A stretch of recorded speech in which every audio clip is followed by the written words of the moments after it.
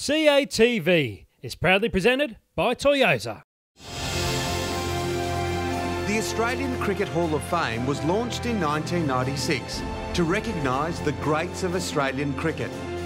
To be inducted, players must have been retired for at least 5 years and had a significant impact on how the game is played. Tonight, we add 2 more to this exclusive group.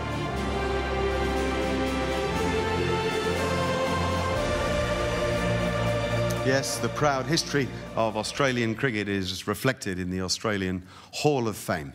Now, to introduce tonight's first inductee, please welcome a member of the Hall of Fame himself and a former captain of Australia, Mark Taylor.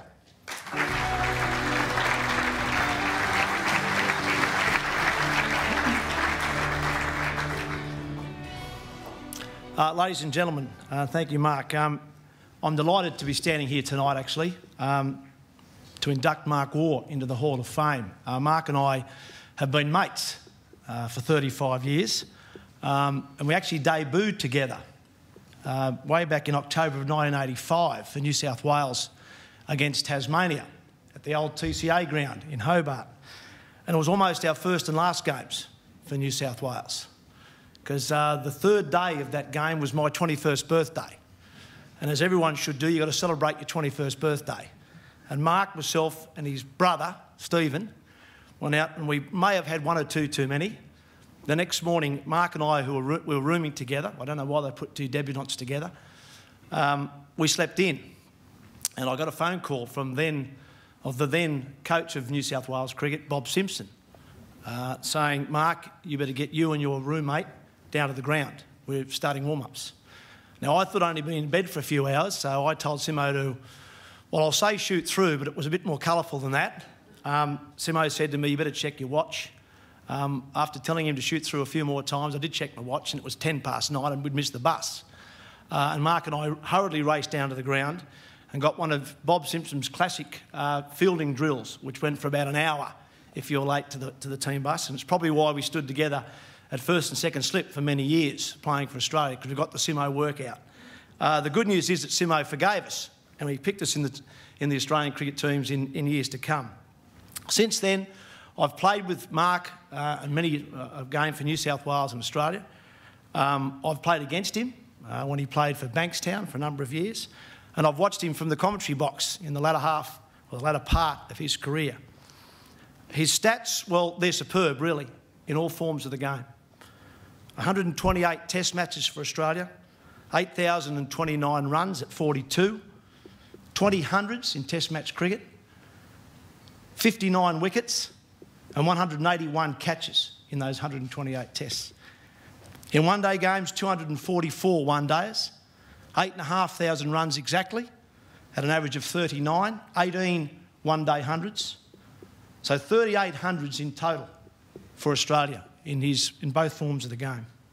Over 26,000 first-class runs for Australia, New South Wales, Essex, and probably a few other sides which I've forgotten about over his long career. Of those 38 hundreds that Mark scored for Australia, there's a few I'd just like to touch on. Firstly, the one on debut at the Adelaide Oval in 1991, where he replaced his brother in the side. So it was a bittersweet match, I'm sure, for Mark. He made 138 in that game on debut. He came in at 4 for 104. We were in all sorts of trouble, and Mark, along with Greg Matthews, guided us to safer waters.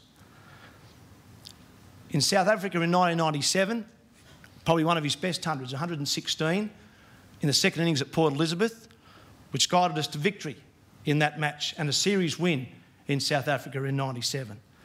And then I think probably the one that he's most famous for was his 126 at Sabina Park with Stephen, who made 200 that day, in 1995, where we wrestled back the Frank Worrell Trophy. In that game at Sabina Park in 1995, Mark was dismissed. Court Adams bowled Hooper. So bat pad to the part-time offie after he'd seen off Ambrose, Walsh, Bishop, and I can't think, maybe one of the Benjamins, I think, was the 4th bowler. And we were all shocked when he got out. And it was typical Mark Waugh that when the challenge was over, when the job was done, Mark found a way of getting out. A lot of scribes said there was a softness, there was a laziness to his batting. absolute rubbish. Mark got bored.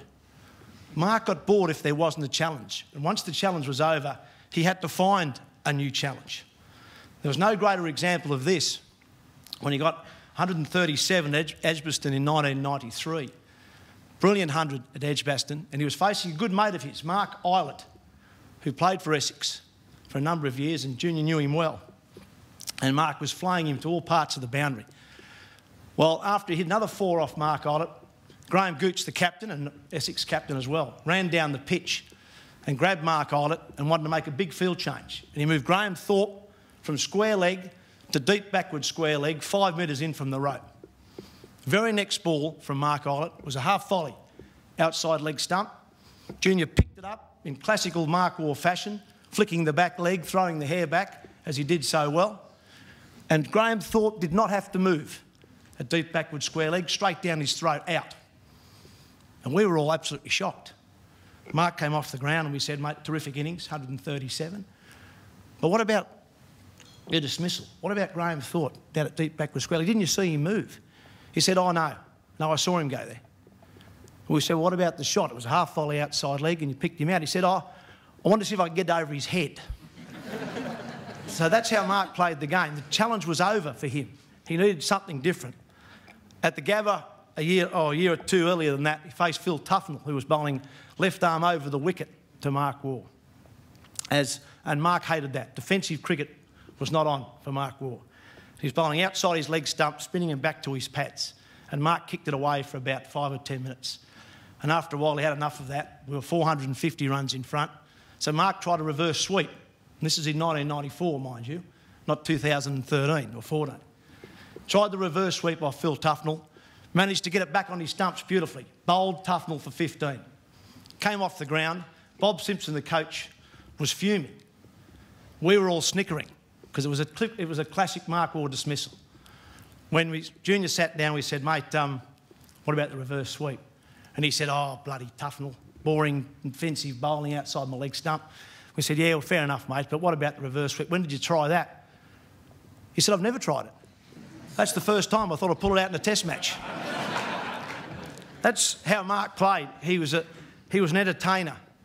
I think probably the best-looking batsman I saw in the time that I played the game, and probably still one of the best since. He was right up there with Brian Lara, I think, when it comes to watching a player. In the field, he was brilliant, the best all-round fieldsman I've ever seen.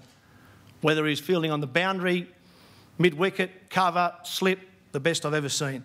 A couple of catches, one off Alex Stewart at Headingley in 93, off Paul Rifles, bowling off the middle of the bat at second slip, brilliant.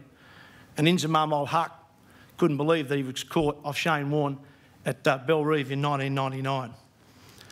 Junior, as I called him, or Middies, was one of his first nicknames when he first came into the New South Wales ranks, because Stephen was 4 minutes older, so he was Schooners, and Mark was Middies.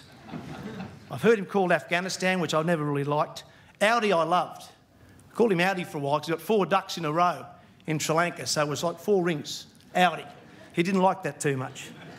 But Mark Waugh, to me, played the game the right way. He played it because he loved the competition, and as I said, when the competition fell away, so did Mark Waugh, because there wasn't a challenge there for him. But he played to entertain people, and he was a great entertainer. He kept it simple, which is what we all should do when we play the game of cricket. A team meeting I can recall in 97 in England during the Ashes series. We spent about an hour running through the England batsmen and we're getting bogged down a bit. And Mark hadn't said a word. And I turned to Junior and I said, mate, what should we do with Alex Stewart? And he said, Tub, tell the quicks to hit the top of off stump with the occasional bouncer. That works most of the time. And that was Mark's input. We all looked at each other and said, that'll do us. We went and had a beer. So that's how Mark Waugh played the game. I still love listening to his commentary because he keeps it very simple. In the sides that I played in, was always one of the first chosen. Terrific guy to play with, a genuine entertainer, and a guy who loved the challenge. So to me, it's absolutely my pleasure to stand here today and induct into the Australian Cricket Hall of Fame Mark Edward Waugh, and here's some of his highlights.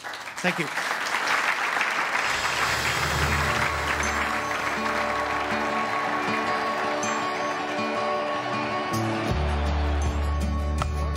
I mean, Mark Waugh was the best. He was probably my favourite cricketer of my time of watching. You know, whether he was in the field, whether slips, he is a legend.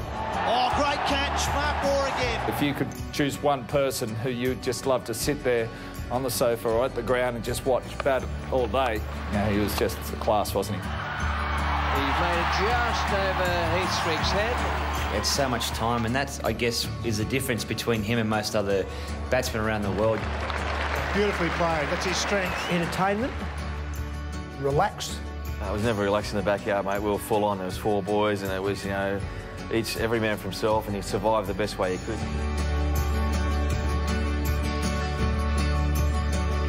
He knew his game really well when he got picked for Australia, because he had to wait. I think he scored 10,000 runs and waited 4 or 5 years, so he was ready to play Test cricket. 100 on debut. What a magnificent innings it's been. Typical Mark Waugh. I don't remember much of his debut century because he made batting look so easy.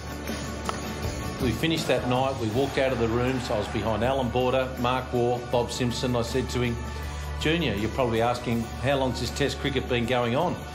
And his first answer was, I should have been picked 2 years ago. And the look on Bob Simpson's face was priceless. After Mark's debut 100 at the Adelaide Oval, the next tour the Australian team had was to the West Indies in '91. And Mark Waugh has become the first Australian ever to hit a Test century on this round. That was a pretty proud moment in Trinidad, where we actually walked out and played a Test match for Australia after all those years in the backyard. So it was a fearsome pace attack. He wasn't afraid to back away at times and hit them over backward point or over the slips. I think he averaged over 60 in that series. He was one of those guys, it didn't matter if he was playing a grade game at Bankstown Oval or playing a Test match at Lord's. Mark could play the same.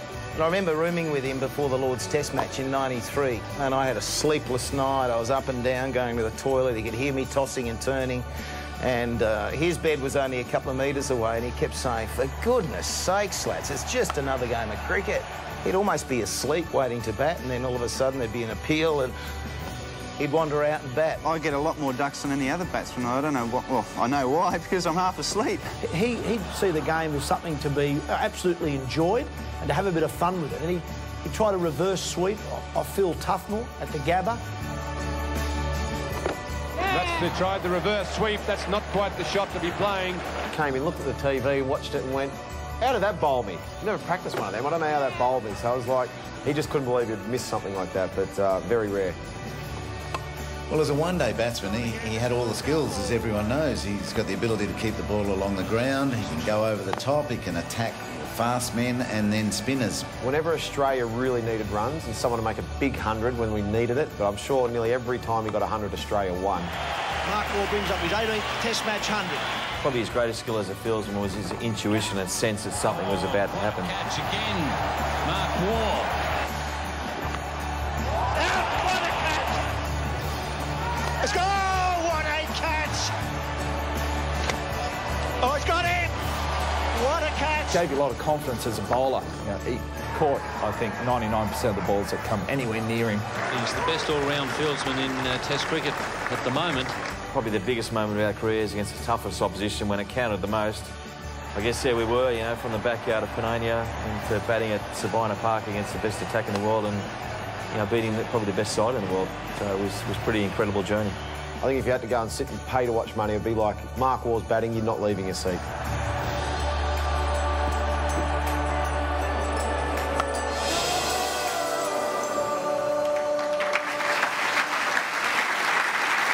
Please welcome Mark Waugh.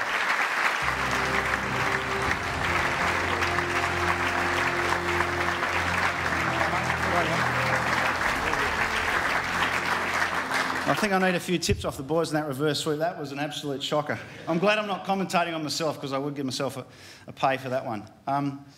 Look, it's a great honour to be inducted into the Hall of Fame, and there's so many great legends that have been inducted in front of me, so it gives great satisfaction to be amongst that group. I'd like to congratulate Belinda Clark too for being inducted into the Hall of Fame, the first women cricketer, so well done to you, Belinda.